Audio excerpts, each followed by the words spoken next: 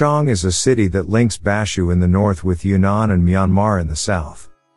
It has a rich history and culture. It is also home to the largest population of the Yi ethnic group in China. You can see the diversity of Yi culture in their colorful costumes, shiny silver accessories, lively folk songs, and delicate lacquerware.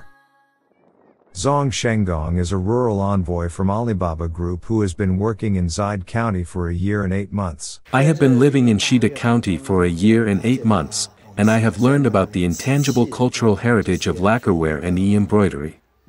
In order to learn more about the lacquer art and preserve it, Mr. Zhang, his team from Alibaba Public Welfare and SCANTECH have found 2 inheritors of the craft of Yi lacquerware, a national intangible cultural heritage project. They are Jiwu Wu Chia, a national representative, and Jiwu Wu Ga, a provincial representative. Yi lacquerware used to have only over 20 types of objects, because they did not apply the decorative patterns to tables and stools. Now, they have more than 80 types of objects with different patterns. Yi lacquerware may be the only food utensil in China that is still used by ordinary people on a daily basis, as it is essential for traditional Yi families. Lacquerware has been an essential part of the Yi people's life and work for centuries. It reflects their unique ethnic traditions and culture. It also shows their special aesthetic values. They only use 3 colors for their lacquerware: black, red, and yellow. Black symbolizes dignity and decency, red symbolizes bravery and enthusiasm, and yellow symbolizes beauty and brightness. These paint are made from a mixture of natural mineral and resin. The traditional patterns of the Yi lacquerware are similar to those of the Han ethnic group, as well as those of Chu state during the warring states. However, these patterns have slightly different names and meanings. For example, this is a combination pattern, which is called Shanshui Wen or Shanshui Tu. It means mountain and water, and it is a pictorial pattern. The 2 yellow lines are the Tianhe pattern, which was only used by the ruling class at that time. It means that everything in the world is under my control.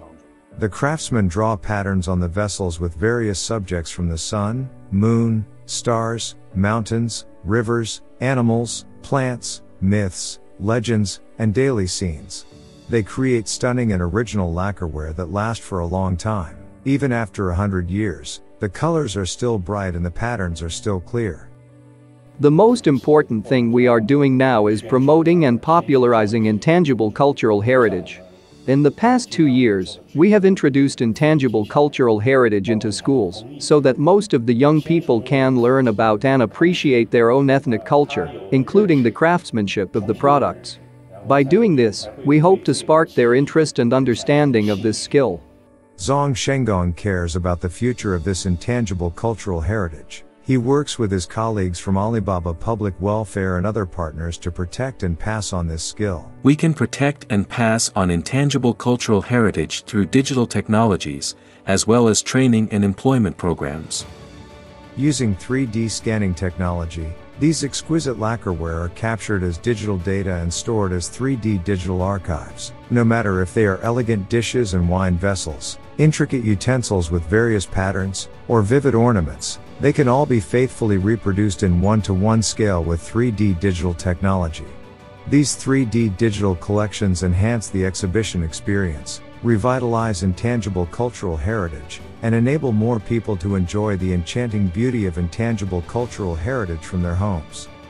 For lacquerware, we have recently launched an 88 VIP digital collectible project, which creates beautiful images of our lacquerware for buyers on Taobao and Tmall to collect.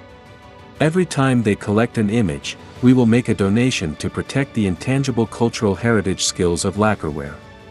This is just the beginning, and I believe that there will be more opportunities to protect intangible cultural heritage and support its inheritors in the future.